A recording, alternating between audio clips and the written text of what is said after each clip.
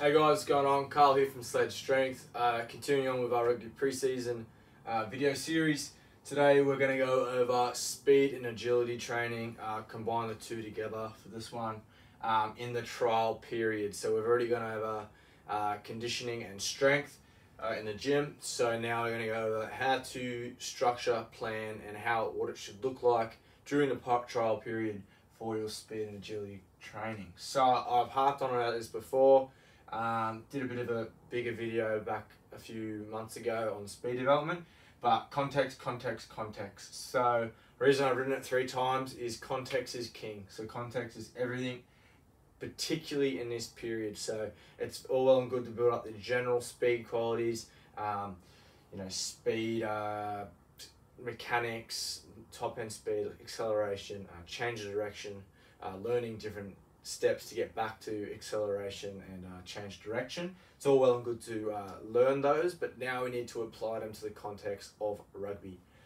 So this is where it really pays dividends to have a good communication channel with your coaches, so with your sport coaches, because they know the most about the sport. So start to design drills around certain positions you may be on the field. So it could be out of a scrum, it could be during a play. So I like to bring the ball in a lot here. So with the outside backs, we're actually passing at speed or catching at speed, kicking at speed, accelerating after catching, anything like that. So you can get creative, but it's really got to apply contextually to the sport.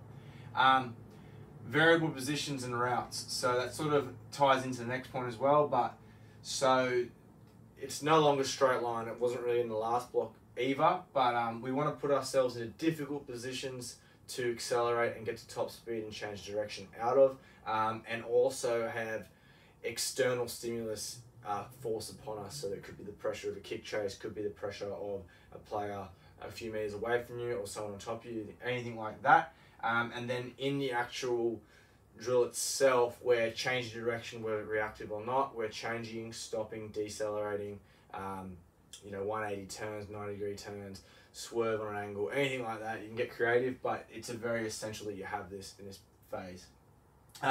So reactive, chaotic, sort of similar as the last one, but majority of your reps, you can have your warm-up that's very predictable in nature, but for our actual work, it needs to be reactive in nature. So, and also that's where it ties back to context. Reactive to the context of sport, so in rugby, to where the ball's going, to other players, to your own players, to the ruck, to the scrum, to a lineup, anything like that.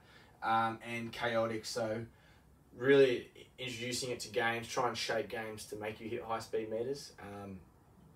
You could have people coming in from different angles and you've got to react, anything like that, get creative. It's low volume, so nothing, I'd probably say drop the volume by 30% from the last block at least, and very high intensity. So our efforts want to be short and sharp.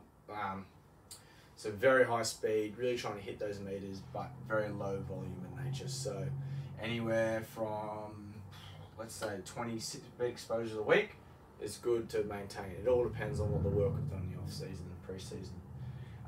Last one is sort of conditioning, but repeatability. So speed and agility, it's great to have a great top speed, be real agile, be able to change direction, but you find you get taxed a lot when we do a lot of change of direction. So we sort of built a bit of capacity back in the pre-season more earlier on, but repeatability, so that's where that repeat speed and the conditioning comes in. Thought I'd just drop it in here because it is a big part of it. You got to be able to repeat those high speed meters. So having a block hit here and there where it's more of a capacity base but still high speed can really pay dividends later on in the season.